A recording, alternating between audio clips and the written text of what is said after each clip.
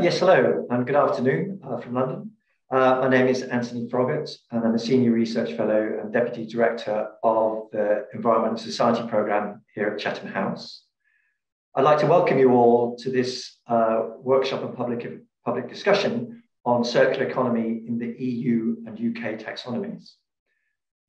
This event is being co-hosted by our friends and colleagues from E3G and is funded by the Laudes Foundation. So thank you both for them for their contributions today. For the people involved in the workshop, in this first public discussion, there is 3 ways in which you can be more involved. Firstly, your questions and answers. So please do put the questions in the open chat function that you'll see on your platform. These will be read by the panelists and the chair, and they will enable us to focus and group together questions on key topics. Then we have 2 functions. One is we're anticipating somewhere around 200 people on this call. So please do make good use of the networking function and see who else is in the meeting and in the room. And also then there is a chat rooms function, which you'll see on the right-hand side of your screen, which involves you to create a private room in which you can have discussions. So please do use both of those functions so that it is a more interactive session. In terms of some of the issues that we're wanting to get through today, I think we're all aware the EU is in many sectors a world leader in terms of environmental protection and green finance. And it is very clear that the current Commission has mandates to take that forward. And we see that within the legislation or legislative programme that is currently in place. Finance and green finance is absolutely essential in terms of the transition to not only a net zero, but also a net circular economy. And that is one of the issues that we're here today, because green financial taxonomies offer us the opportunity to understand this more and put in place clear and specific finance for achieving the circular economy. The circular economy is one of the 6 environmental objectives of the EU, and this means that there is an unprecedented effort to define circular economy, its assets, and the project categories. I guess it's important just to consider where we are within the process, the start of an absolutely crucial discussion, and the opportunities that this creates. I work a lot in the energy sector, and what we saw when the ETS was launched, the emissions trading system was launched, it didn't get it quite right at the beginning. Prices were wrong, people didn't quite understand it, but it created carbon literacy. It enabled a much wider sector of society, governments and the private sector, to understand the process by which they need to go through in order to start reducing emissions. And I see this very much at that stage as helping to increase circular economy literacy in some ways over the coming weeks and months. And there is clearly opportunities for both the EU and the UK to learn together down this process. So before I hand over to Kate, who will be chairing the next session, I would just like to highlight those people that are staying on for the workshop after this. Please do check that you have the workshop agenda on the left-hand side of your screen. And if not, then please do use the chat function to contact the organisers so that they can make sure that you can be redirected into the next session. So I'm really looking forward to it, and I hand over to Kate. Thank you very much, Anthony, and a warm welcome to all participants. We at E3G are really delighted to be working with Chatham House to hold this event today. So my name is Kate Levick. I'm the Associate Director for Sustainable Finance at E3G. E3G is a climate politics think tank, which is headquartered in London, and the next slide gives a few key facts about us. So we work on sustainable finance, among other issues that are relevant to the climate transition, and in the last few years have very closely followed developments around green taxonomies in the EU, in the UK, and increasingly many other countries. So next slide, please. So I'd like to welcome you to today's event. But before I do that, I just wanted to let you know what the results are from the poll. Maybe the results are visible, but in case people can't, I think we have really kind of a perfect bell curve in terms of the expertise that people feel they have on this call so far. 36% of people are rating themselves a 3 out of 5 in terms of how much they know about green taxonomies, and the vast majority of people are rating themselves either a 2 or a 4. So the purpose of this session before the workshop later is really to look more at the question of taxonomies in general, and I really will be interested to see if we have some different scores as we get to the end of the hour. But I will move on to introduce our panel now. We have an absolutely fantastic panel that I think should really help to give us a good discussion today. I'm going to introduce our panelists one by one, and each of them will give some introductory remarks that will help provide us some background before we get into a Q&A discussion. So I'm going to start with Nathan Fabian. So Nathan is the Chief Responsible Investment Officer at the United Nations supported Principles for Responsible Investment. The PRI supports over 3,000 institutional investors globally to incorporate environmental, social and governance factors into their investment decisions. And he's been with PRI for 5 years. But Nathan is also the chair of the European Platform on Sustainable Finance, which is a public and private sector expert panel to develop sustainable finance policies and tools in Europe, including the EU taxonomy. So Nathan, please take it away. Thank you, Kate. Hello, everyone.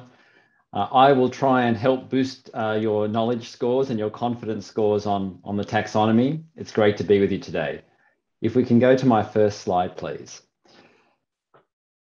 I always like to start by saying we now live in a world with explicit environmental goals and objectives. So once upon a time, we could just identify environmental problems, but that's not enough anymore. We know we need clear goals so that we can attend to these environmental problems, so that we can make sure that our societies continue to be prosperous, but within our planetary limits. And the EU identified 6 environmental objectives as the basis of the taxonomy. Climate change mitigation, climate change adaptation received the early attention, but now the platform is developing criteria for objectives 3, 4, 5, and 6 on this slide. And of course, transition to a circular economy is part of that work. And we in fact have a live consultation now on our first set of draft criteria. So this is the important thing. Clear environmental objectives. And once you have an environmental objective and a goal and it can be measured, then you can start to set criteria around the performance of economic activities. So let's go to the next slide. The taxonomy framework has 3 elements. In this blue circle is the idea of substantially contributing to one of the environmental goals on the previous slide. And our main task in the platform and in developing the taxonomy is to work out what a criteria, how it should be designed to identify what a substantial contribution would look like. But recognizing we're in a world with multiple environmental challenges and goals, we have this additional concept of do no significant harm. So it's not enough just to contribute in one area and do significant harm everywhere else. That would be ultimately counterproductive. And so we've got a framework that contemplates substantial contribution in at least one objective while doing no significant harm to the others. We had this third component called minimum safeguards. Now that was the holding bay for social issues. But as you know, and I'll say in a moment, we're doing some work on a social taxonomy. So this is the current legal framework, 3 components. And hopefully most of you will have seen the types of criteria we've been using on climate. And you will have noted that we've always attempted to be science-based. We've said that the criteria will be dynamic over time based on our progress towards the goals, that the market has to be able to use it. And that is companies and investors. So we measure taxonomy alignment in terms of turnover and in terms of capital expenditure and operational expenditure. And ultimately, it flows through into company and finance reporting. If we go to the next slide, please. Now, sounds easy to set out this objective, but we always find that it's challenging for companies and investors and governments to change what they do now and to meet those goals. And when you set the criteria with the goal in mind, they look extremely challenging. And a company might say, I didn't achieve that today. What about all my current assets? What about all my current activities and all the current jobs I provide? And so this question of transition becomes problematic. What we've tried to do with the taxonomy is focus on the very granular performance, the environmental performance of the economic activity. So this fourth item on this slide, the economic activity. But a lot of the argument around transition comes from when people are thinking about the economy as a whole, or a company, or a financial portfolio. And they're thinking, I'm going to have some old polluting assets, some new clean assets, and there's a lack of clarity on what the performance levels of the new assets should be. And this is what focusing on economic activities can bring us. Clarity on what the next investment should achieve environmentally. And once you have that clarity with these criteria, you start to lose all these foggy ideas about transition where just a little bit less pollution than today is good enough as part of a transition, because we know that just won't work to meet the goals ahead of us. Next slide, please. Now, I've put these same 6 environmental objectives on one side, and then on the right, these are the types of issues we're considering for social taxonomy. So can we have the same structure if we're trying to contribute to social goals? And arguably, for Europe, they're interested in sustainable finance, sustainable economy. So we need to consider both. So the minimum safeguards approach on social is not going to be enough to direct capital flows to meet these objectives in the market. And so we're designing a social taxonomy framework. Consultations just closed. The platform is working to resolve the feedback. We'll make recommendations within the next couple of months. If we go to the next slide, please. All right, back to this thorny issue of transition. A lot of companies will say, well, substantially contribute. I understand it's hard to achieve. Maybe I can do a little bit of that today. Maybe I can't. Significant harm. All right, I accept that. Being way outside of what the goals tell us and the transition modeling tells us for different economic activities. Should we have some intermediate space? Some space where I can demonstrate improvements without being called green or sustainable. And this is what the platform is also working on, this idea of extending the taxonomy. Now, there are pluses and minuses here. You get more ways for the economy and the companies to recognize themselves, but you increase the reporting burden and you make it a bit harder to use. So at the moment, we're focusing on trying to protect this substantially contribute, this really goal-aligned green idea, and examining whether we can provide more categories for, say, mining activities that we know are never going to be biodiversity enhancing, but maybe they can really reduce their impact, for example. And maybe there's some examples we can discuss today on circular economy. So that's my introduction. We hope to keep it simple by emphasizing the point that you need clear environmental goals. We set criteria for the environmental performance of economic activities. So we know if they are substantially contributing or they are not, and whether we're going to be able to reach those goals that have been set. Thanks, Kate. Thank you very much, Nathan. So now I'd like to introduce Ben Fagan-Watson, who's the head of the Green Finance team at BEIS. That's the UK Department for Business, Energy and Industrial Strategy. So before working at BEIS, Ben has also held roles at the University of Surrey, at the Policy Studies Institute, at CDP and at Share Action.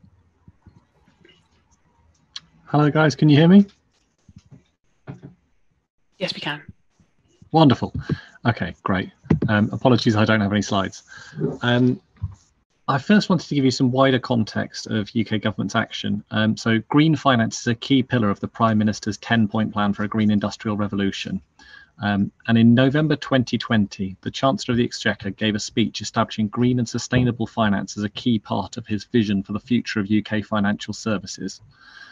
In this speech, he announced the UK's intention to make disclosures aligned with the Task Force on Climate-Related Financial Disclosures fully mandatory across the economy, becoming the first country in the world to do so. And ahead of COP26, which is co-hosted by the UK and taking place in Glasgow this year. The UK is actively pressing for global action on green finance and working to support the development of international standards. At a recent meeting of the G7, the Chancellor succeeded in getting all G7 economies to agree to move towards mandatory climate disclosures. So that's wider context for our work on a taxonomy. So why are we working on a taxonomy? Why are we implementing mandatory TCFD disclosures? Information is the lifeblood of financial markets, but market participants don't have access to decision useful information on their relationship between their investments and sustainability, which risks financial instability and insufficient capital flows to hit net zero. The Chancellor announced plans to introduce economy-wide sustainability disclosure requirements for businesses and investment products in his Mansion House speech in June. And that will require them to report on their impact on climate and the environment and the risks and opportunity that those pose to their businesses. This builds on and streamlines existing sustainability requirements, such as our commitment to economy-wide TCFD reporting. And the government will publish a roadmap setting out its approach to green finance regulation ahead of COP26. In his November 2020 announcement, the Chancellor also announced that the UK will be launching a UK green taxonomy, which uses the EU taxonomy as its basis. This will introduce a standard definition of what is considered a sustainable economic activity and require financial services firms and specified real economy firms to provide information about the extent to which their activities are sustainable.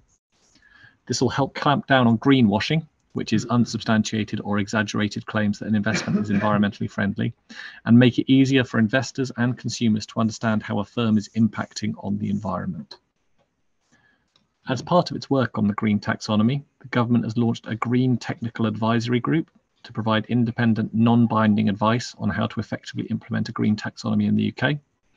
This group is made up of experts drawn from taxonomy users, academia, science, and NGOs.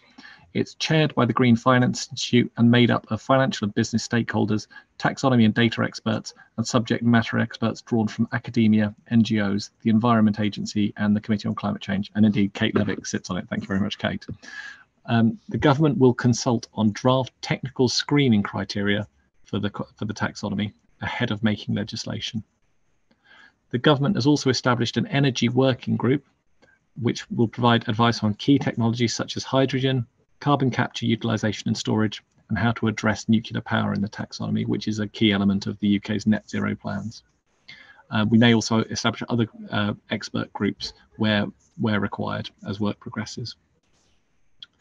Now, most importantly for this conversation, the government onshored part of the EU taxonomy legislative framework during the transition period, including the overarching framework of 6 environmental objectives. The government is required to make technical screening criteria for climate change mitigation and climate adaptation no later than the 1st of January 2023. That's obviously our immediate priority, and these TSCs will be subject to appropriate open consultation prior to them being made.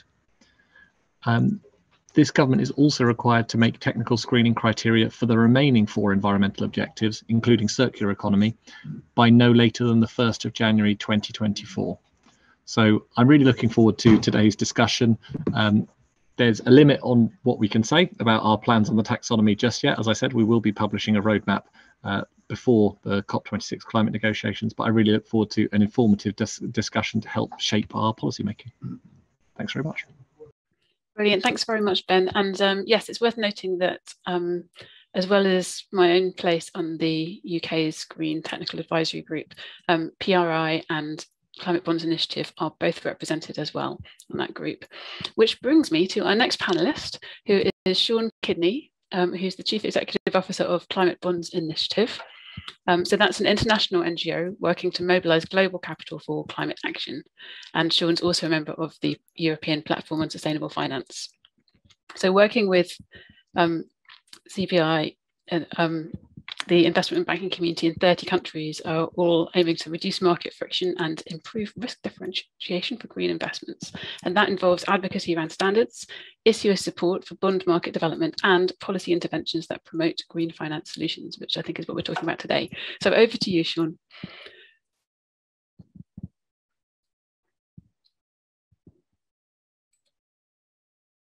Sean, you may be on mute. This is the perennial problem of the Zoom era, isn't it? The most common word in the English language now. Thanks, Ben, for the invitation to influence UK policy. Very exciting. I'm going to talk a bit about a background. I'll come to this slide in a minute, but you can delight yourself with the colours in the meantime. We published this last week. You know, the origin of the taxonomy is around a common language. There has not been a common language. One of the differences between ESG, which have multiple methodologies, multiple approaches, risk-based, and what we're talking about is this idea of a common language to what we've got to do, driven by two things. Driven by the green bonds market, which has grown up with a common language, and I'll give you some more historical detail in a minute, and driven by the fact that the climate targets we have to achieve, notably the UK's 2030 commitments, are pretty absolute. They're not relative. And ESG has been dominated by a relative approach, best in class, best in approach. And the model doesn't work as well here. You know, coal has to go full stop. Whereas in other measures like hydrogen, there's all sorts of shades of what we have to do. It's a different kind of guidance that's required to make the change. It is essentially a procurement plan for Paris that has started this movement. Arisen out, as I said, of the crazily growing green bonds market that's going to, with the help of UK green gilt about to come out, reach close to $2 trillion outstanding this year. So in other words, proof that investors will move if the right kind of tools are given to them has underpinned this idea of taxonomy. It is about science guidance at a time when, frankly, we haven't had a lot of science guidance coming through. The NDCs, the National Climate Change Plan, that have been submitted to the COP, have been largely along the lines of, oh, that's really bad climate science, what we've got to do. It's really scary. Well, we better do this, but what about we just do this? Because I think that's all we can get away with doing. And that's an NDC in most cases. That's unfortunate because, of course, the science continues to be very clear about what we have to do. In fact, we have failed to follow the science for 30 years. Hence the drastic reductions we now have to achieve by 2030 to be able to try and stabilise climate going forward, as distinct from the more levelled reductions that Nick Stern and the Stern report talked about years ago, assuming we started them. So there's a bit of background to this. Because climate change is happening now, this year has shown it, we need to address resilience. So underpinning the taxonomy discussions history have been mitigation and climate resilience, which the pandemic, collapse of biodiversity related incidents shows us is more than just physical resilience. It's also about social and economic resilience. And that gives you one of the things I want to come back to in terms of next stages. The origins of this, we started working on a taxonomy of the Climate Bonds issue in 2012. In fact, the work of Nathan Fabian when he was at IGCC at the time on a low carbon registry, which was a guidance for global investors, still being used by many investors around the world, to be pleased to know, Nathan, which is based on taxonomy ideas. But the big wins were China. In the PBOC accepted a recommendation we wrote into a Green Finance Task Force in 2014 and created a taxonomy. They called it a Green Project Definitions Catalogue to underpin their green bond market. It worked. It was more pollution focused. It has become more climate focused in the last year. In other words, it's converging with our thinking in Europe. In 2016, high-level expert group on sustainable finance, again, Nathan and I were together on that, recommended, and to our surprise, the Commission adopted this idea of a taxonomy to guide investments, but to do more, to not only guide the green bond market, but also to guide disclosure regulation, which affects, in the end, thanks to the European Parliament lobbying corporations into the pot too, everyone. Extraordinary. And now we have taxomania. We have countries around the world doing taxonomies. All these coloured bits are countries that are working on taxonomies, from South Africa that has published and will soon finalise their taxonomy, to Chile that is starting to work on a roadmap we wrote for the middle early this year, to Kazakhstan, to Russia. A little clue here. The Russian taxonomy will reflect the European taxonomy. Why? Because if the major holders of capital have a set of rule sets, then that rule set guides taxonomy development around the world. There's no point in having a taxonomy in Togo, which has no relationship to where capital is, because what you want to do is raise capital. And so linking it back to capital markets has been a key lever to try and establish a science-based approach around the world to taxonomies. And that still keeps being played out. But the Colombian taxonomy, which is about to be published, will reflect the European approach to science-based because of that reason. There'll be differences, of course. You know, in Indonesia, it'll be a Batik-coloured taxonomy, but broadly, it'll be in line with what we're talking about in Europe. Now, there's plenty of bits and pieces to work out in terms of a global approach to harmonisation, compounded by the fact that we were a bit mad in Europe, and we've got a bunch of Eurocentric stuff, which just can't be replicated in Indonesia or in Mexico. So there is work to be done to make that part work. But there's a recognition that work is underway under the umbrella of the International Platform on Sustainable Finance, convened by Europe, which of course the UK is a member of. We have got the first harmonisation project called the Common Ground Taxonomy between China and Europe. We'll be publishing the report on that sometime in the next few weeks, the first stage. Yi Gang, the governor of the Central Bank of China, that's the ministry in charge of the Chinese side of it, says it's going to be 80% consistent with the European one. We're still getting there, but you get the idea. So we will have a kind of word match between the taxonomies that will support other countries with their taxonomy work who want to be aligned with China and Europe. Now, there's lots of geopolitical reasons why both are relevant, particularly in Southeast Asia. But the point is, it's a common framework, and we have a common approach largely. For example, the Chinese have removed fossil fuel power generation, and there was some in there, from the taxonomy to be in line with the thinking of the technical expert group in Europe around fossil fuel power generation. It won't include coal or gas, just to be clear. It doesn't at the moment already. And the idea is that makes that part of the harmonisation between the two economies much easier. But in the discussions we've been having around the Common Ground taxonomy between Europe and China, multiple other countries, members of IPSF, have joined those calls. Japan, for example, has been a regular attendee.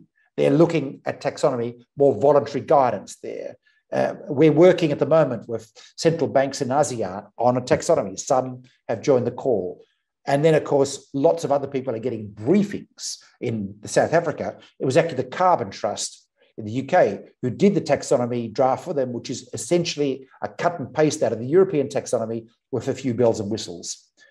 So this idea of harmonisation is underway. Don't be too panicked about the fragmentation, because there's a common approach being used globally. There is work to be done to harmonise, as I've said, but it is broadly a common approach. We need to make sure it's a common approach because those economies that are not capital rich need to get capital from Japan, Europe, and the USA, and they want to avoid speed bumps. Because, of course, investors in Europe will be guided by the taxonomy. They can't invest in something that, let's say, Philippines calls green, which no one else does, in which case there's no point for the Philippines calling it green because it's not going to help them getting capital. You get the idea behind all of this. Next, we wanted to talk about, there are a few things coming up, apart from harmonisation and speed bump removal. There's also new sectors. You heard Nathan talk about the social, the significant harm section, of course, pollution prevention, and of course, circular economy. Now, the reason this is important is twofold. One is this is not a game of finishing something and then going off and having a holiday in Greece. This is an ongoing job. And it will continue because the science will change, especially if we don't meet our climate targets. We're going to have to tighten and toughen some of these transition targets to get to our 2030 goals. Expect a dynamic approach to criteria. No, we'll have to be careful to say it's for future. We're not going to change the past. In other words, an investor isn't blindsided by retrospective changes to their portfolio, all of that sort of stuff. But it is a dynamic approach. That's the first point. The second point is, it is clearly, as you've seen from the European story, more than about mitigation, even though that's the dominant issue initially. I'm going to frame the rest as being about how we act as stewards of our society and our economy and our environments, which is the critical argument that we're trying to address in terms of addressing climate change. It's not just about getting emissions down, it's about managing the planet sustainably. And in that context, circular economy is a critical part of it. Now, we're not going to get the circular economy initially because in many areas, for example, we've got to build a lot more solar farms and wind farms next 30 years. That is going to require new resources as well as improving circularity within those industries. We're going to have to bring in mining into the sector. Mining of materials that are strategically important to transition will become part of it, subject to some good practices. That will be a next development. Chile is planning to introduce that in their taxonomy that they're starting work on next month. In agriculture, not currently covered in the European taxonomy, Colombia has a chapter on it. New Zealand is using the EU taxonomy and adding an agriculture section to it. You can see where it goes. Of course, on the social side of it, we need to be looking very closely at the UN Sustainable Development Goals. For most parts of the emerging market, that is the key guidance for what we would call social. It is also full of indicators of climate resilience. There is a direct correlation between positive outputs around UN SDGs and the greater resilience of a society in a world in the 21st century where everything is going to go bananas and resilience is going to be critical. Last point, we're going to see a link to incentives. We've already seen a substantial link to incentives in China. There's been road testing this idea for 5 years. For example, cheaper capital at the central bank's liquidity lending window if you post green bonds. But there are many others in China as well. Hungary's introduced incentives for green property bonds already. The Commission's been talking about it. The ECB has got green quantitative easing on their agenda, etc. We will see a lot more. We will see incentives, in my view, around trade. Think of this as zero tariffs for zero carbon steel or variations of the kind based on the taxonomy. The taxonomy, a taxonomy, becomes a fundamental platform for collaboration, cooperation, and incentives across multiple economies. That's where we're going. And of course, that is why it's really critical that the UK taxonomy is broadly consistent with the other key taxonomies, Europe, China, Common Ground taxonomy, the US taxonomy that we expect the US Treasury to start working on later this year. Won't be called taxonomy because it's got the letters TAX in it. It'll be called something else, but you get the idea. So that's where we're going. The question for the UK is what value can we add in key areas that are not being addressed in other taxonomies, and what value can we add in linking it to further aspects of this revolution in finance that we're currently underway. And that's the conversation I'd like to have with Ben, but maybe after the session. Great, thank you very much, Sean. An awful lot in there. It's great to see we've got questions coming through in the Q&A already. And I know some of those are in fact getting picked up already, at least in part by the panelists' remarks, but do continue to ask questions and we'll answer as many as we get time for. But I do need to give the floor to our final panelist.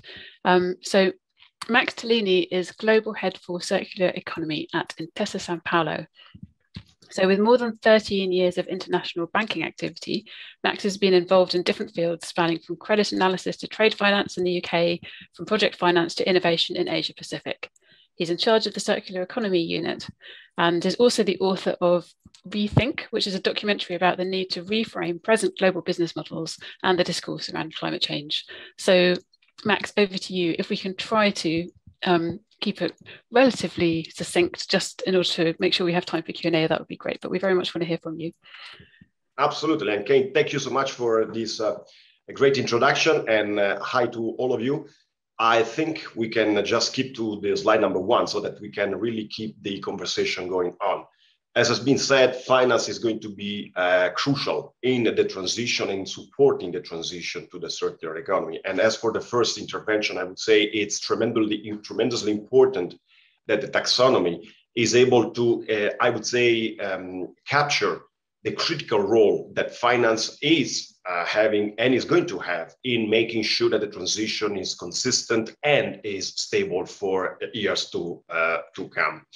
Just a quick glimpse of what we have been doing from our side so that we can even have a conversation about why the taxonomy should have a concrete approach, and we are proposing something that has been done from our side, as I said. Here there is a €6 credit billion plafond, which is a standard credit facility, which has been designed specifically to support innovative projects that do have circular components. And in doing so, we have been co-designing the, I would say, eligibility criteria with the Levick Foundation. You can see in the slides, the first 5 from your left, the solutions that extend the product life, the utilization of renewable energies, the increase in efficiency, but more importantly, products that can be really composted and innovative technologies are just the broad 5 criteria that then scroll down also in more sub-criteria. And through this kind of tool, we have been able to support already 4.5 billion projects since the start of this initiative. Just to say that finance is concretely supporting the transition. And I would personally see very favorable if the taxonomy is able to somehow capture the variety and the consistency of this approach in making sure that other financial institutions can join forces and making sure that this is going to be the case. In terms of the investors, we had the chance back in November 19 to issue the very first sustainable bond focused on the circular economy. And again, the offer was a 750 million issuance, and we did have a demand which was exceeding the 3.5 billion. Just to, again, emphasize how investors are eager to invest and be part of the solution in supporting the circular economy transition. And last, here, of course, in Italy, but across Europe, you know, there is the recovery and resilience facility taking place. And so here, as an institution, as the biggest financial institution in Italy and among the top 5 across Europe, we are supporting the national government to somehow structure the projects along the reconstruction resilience really inspired to the circular economy principles. We can skip to slide number 2. And here is just to say that we did want to make sure that we are able to support also the transition from the innovation perspective. This is the key part, to my personal opinion, of what the taxonomy should also encompass in terms of understanding. Circularity does not have too much to do only with the waste management. Actually, circularity is really the passing concept about waste management.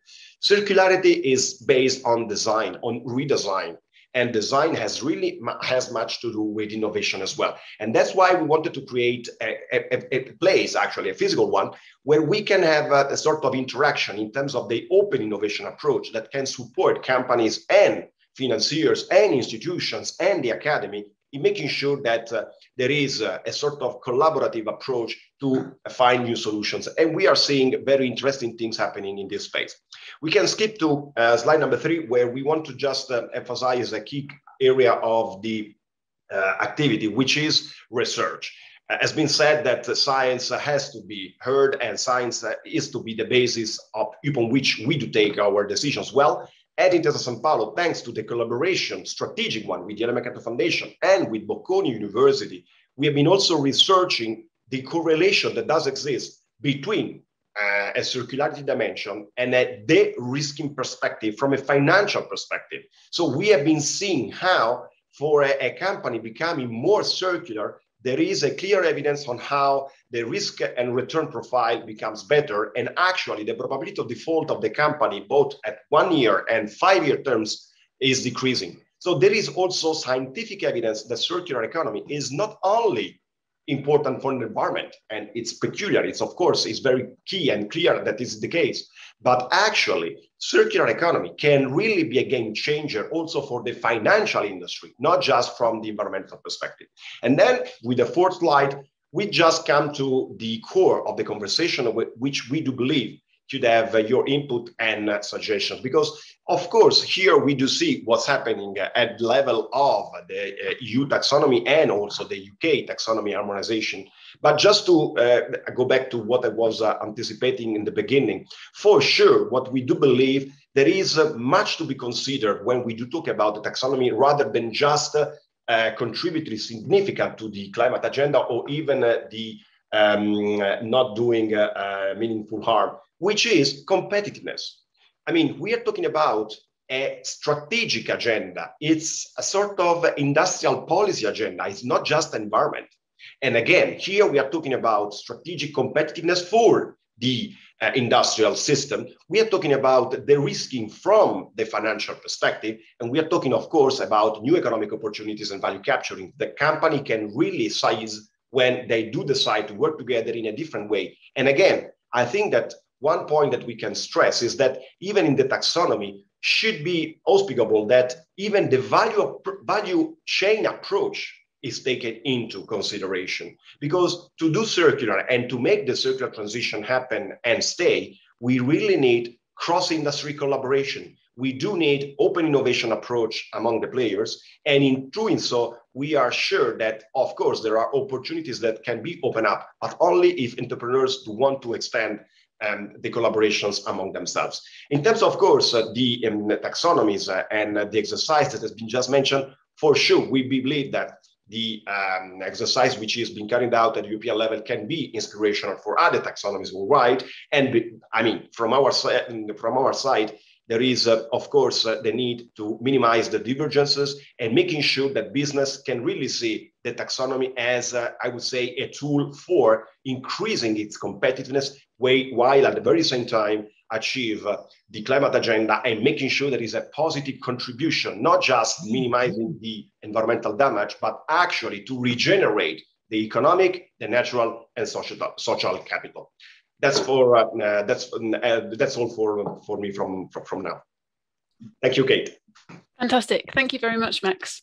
So the theme of our event today is how the taxonomy relates to the concept of circular economy. And for those who are coming to this with more of a taxonomy expertise and less of a circular economy expertise, a circular economy is an economic system that tackles global challenges like climate change, biodiversity loss, waste and pollution. So most linear economy businesses take a natural resource and turn it into a product which is ultimately destined to become waste. But a circular economy employs reuse, sharing, repair, refurbishment, remanufacturing and recycling to create a closed loop system, minimizing the use of resource inputs and the creation of waste, pollution and carbon emissions. So in that context, I'd be interested to pick up one of the questions that's come through in the Q&A from Holger Barr. Holger has said, I would be interested in your take on the further developments of standards and thresholds to keep the economy environmentally ambitious over time. How do you expect the process of updating or strengthening it to look like with regard to the various environmental objectives? And I guess I'd like to add my own gloss onto that and just pick up what one or two of the panelists have said. Sean talked about the fact that we would need a dynamic approach to taxonomy over time. And Max has just talked about the need for design and redesign in the context of circular economy. This all makes absolute sense in terms of being led by science. It's also going to be somewhat of a challenge or something a little new, perhaps in the regulatory context. So I'd be interested to hear the panel's thoughts and would like to go to Nathan first on that. Thanks, Kate, and thanks for the question. The taxonomy regulation anticipates review of criteria on a 3-yearly cycle. So that's actually part of the planned taxonomy maintenance approach. Of course, what it demands then is capacity to do that. And so you do need to have expert capacity in the environmental objectives, reviewing criteria and being prepared to change them. The idea is that you would assess progress of industry against the goals, and you'd see if the goals need to be recalibrated. So that's how it will happen on an ongoing cycle over time. Maybe that's a little different to, say, bringing in new objectives and new criteria, which should also happen on a regular basis. So if the circular economy is interesting because there are multiple dimensions, say durability of product, recyclability, reuse potential. And so what I expect is that we will find that there are additional criteria added for products as products and service change, even within economic activities that are in the taxonomy. Great, thank you, Nathan. Ben, I appreciate it. Maybe early days for the UK, but is there anything you'd like to add on this? Sure. I think it's safe to say that we would absolutely anticipate there being dynamic elements of any taxonomy we put out.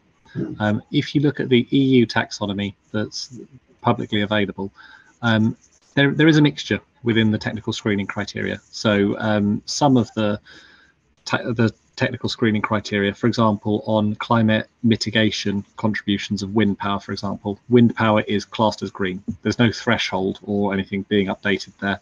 In other areas, there is a specific threshold, and that gets updated over time. And as Nathan said, there may be additional elements added in the future. Obviously, I can't say too much about the UK approach just yet, but I would anticipate that we would absolutely have some kind of dynamic element to allow us to follow the science.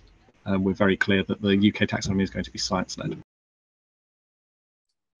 Great, thank you very much.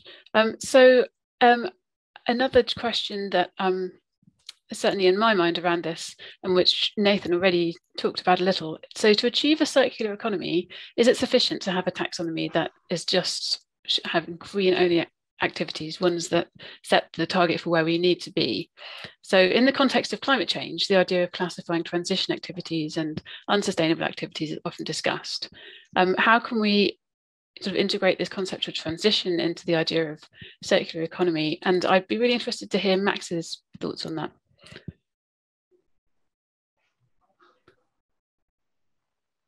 No, from my side, of course, taxonomy is a sort of nice to have, and it was also must have in order to harmonize and making sure that there is a sort of common language. And we just understood how crucial is the fact of having a common language going forward on a global challenge. Because again, we are talking about circular economy being critically important to achieve the climate goals. But again, I believe that we may miss an opportunity just as Europeans, I would say, if we just confine the attention only to the environmental components that circular economy can bring on. Because actually, as per its own words, circular economy is the new economy.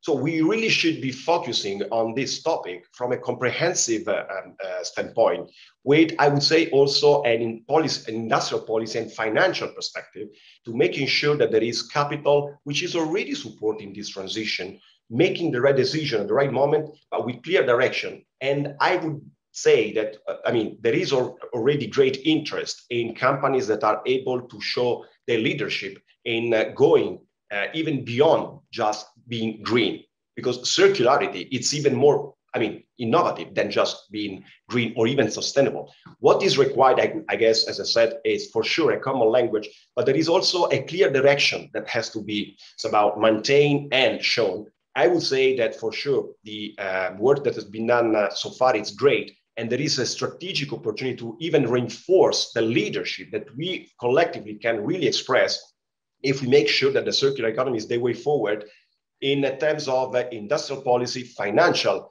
direction for investments, and for sure, hitting the climate goals and the climate agenda priorities.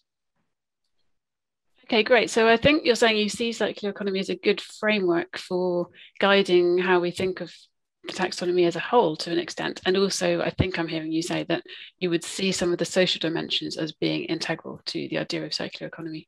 Absolutely. You can also, if you look about the preservation, and we talk about now regenerative practices. Circular economy being regenerative in nature is not just minimizing harmful impacts. We are talking about something which is regenerative. If you talk about something happening in the agricultural sector, for example.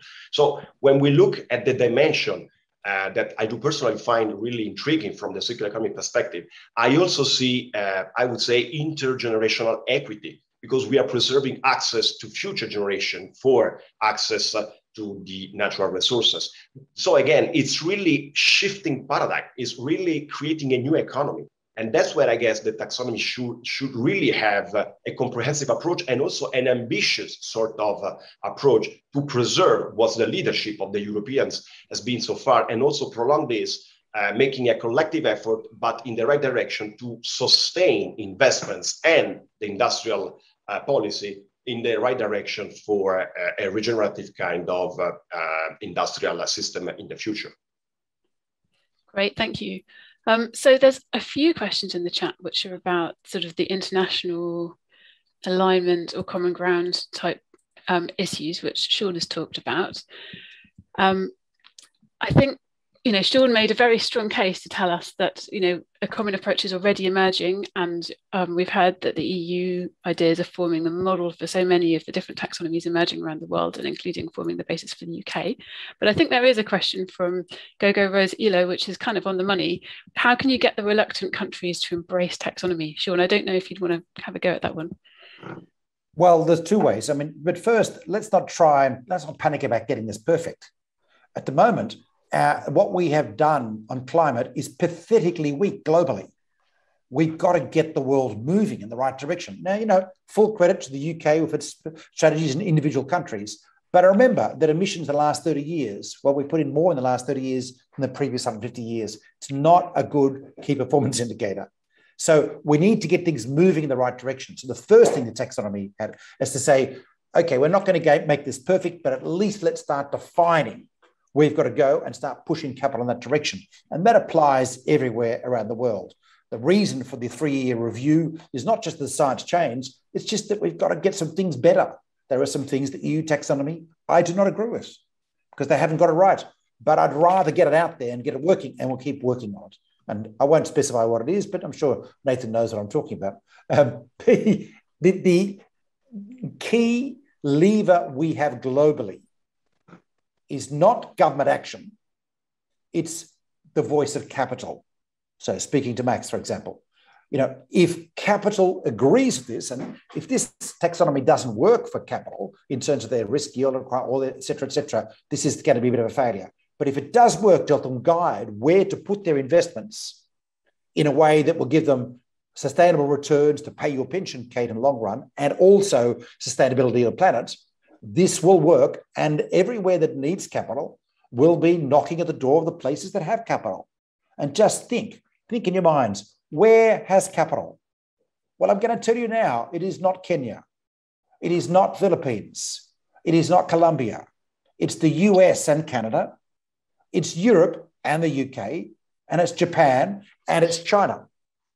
If we get alignment amongst those economies, we win. Now, that's what we have to do. So the geopolitical job, which is one of the things why we're doing the Common Ground Taxonomy, is to get alignment on the major economies, the major holders of capital in the world. And then, frankly, it doesn't matter what kind of taxonomy is done in Kenya, because they need to get capitals from Europe. Now, they are on the right track, just to be clear. But, bear that in mind. And that's the big lever we have globally in this next stage, because this transition we've got to make to a clean, green, and resilient and sustainable economy, including all the circular economy measures that need to be instituted, is a CapEx challenge. It's going to be $90 trillion of CapEx, frankly, maybe $100 trillion by 2050. It's a lot of capital. We have the capital, but as I said, note where it is. Great. Well, thank you very much, Sean. So we are rapidly approaching the end of the hour. So I think this would be a good time potentially to repost, if it's not up already, the same question that was up before the event. So please do respond to that poll and let us know if that event helped to improve your understanding of green taxonomies. And we'll come back to that in a minute and see what the scores are looking like. So we've had, as ever, a discussion that could have gone on much, much longer today, but I'll just sort of run through some of the key points that we've talked through, and those who are staying on for session 2 can potentially carry on with some of this in the next session. So, Anthony Froggatt started us off by talking about how the ETS created sort of carbon literacy among a whole load of new actors, and was talking about the potential of circular economy to create new awareness and new practice. I would say the same is true for the concept of taxonomy, which has been a very new concept that has come into the regulatory landscape in the last few years and is still now really only starting to be understood. And I think will have, as seismic an impact as the ETS and it's over time. Nathan, talked about how it's incredibly important to have clear goals for our environmental objectives, that we need to move on from the defining the problem to finding really measurable outcomes and working towards those. And that's what taxonomy is really all about, is defining those outcomes and where we want to get to. So the EU obviously has done a huge amount of work on this. The UK is catching up, and so are a number of other countries. That EU first mover advantage seems to be there, in that countries are generally building on what the EU has done or taking it as a model. But there are also developments happening in taxonomies in other geographies where new innovation is happening, which will probably feed back and influence the EU taxonomy in its turn. So we now have a dynamic global landscape around taxonomy. And we've also talked about the importance of circular economy within this concept, and that really leading to the need to think about a stewardship approach. And can see a number of comments in the chat by people who are caring passionately about issues of resource use, resource extraction. So shifting to that stewardship approach is absolutely key. So Max has talked about not treating this as a regulatory static exercise, the importance of renewal, redesign, innovation. I think that's incredibly important to keep in mind. This is not the kind of language that we normally are seeing bandied around in the area of financial regulation, but it's extremely important to the development of a taxonomy to be successful. And Sean's rounded us off by talking about capital as a key lever, the voice of capital, and that it's really important that we get this right and get the right countries involved, and that once that has lined up, we can use that lever to move the world. So that's been a really helpful discussion. We do have now have poll results through, and I'm pleased to say that we do have a shift. We no longer have a bell curve. 38% of people are now rating themselves a 4 out of 5 in terms of their expertise on green taxonomies. We've got 4% rating themselves a 5, which I think has gone up a little bit, and a whopping 42% sitting in the middle at 3. So that means that only 4/5 of people, more than that, are now feeling as though they're kind of 3 or above. So I feel very pleased that we have materially moved the level of expertise during this conversation. I'd like to thank all of our panelists for making that possible and for your really, really helpful contributions. So now I think my remaining duty is to sort of thank Chatham House for giving us the opportunity to co-host this session and to tell you about what happens next. So for those who came specifically to attend this panel event, we hope you found it insightful, and you're very welcome to stay on Conference Plus to continue discussions on the chat.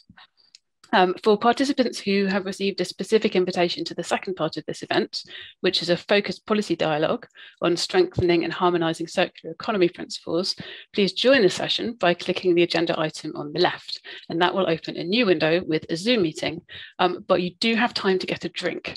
So please join that discussion by 2:20 UK time at the latest. Thank you very much, everybody.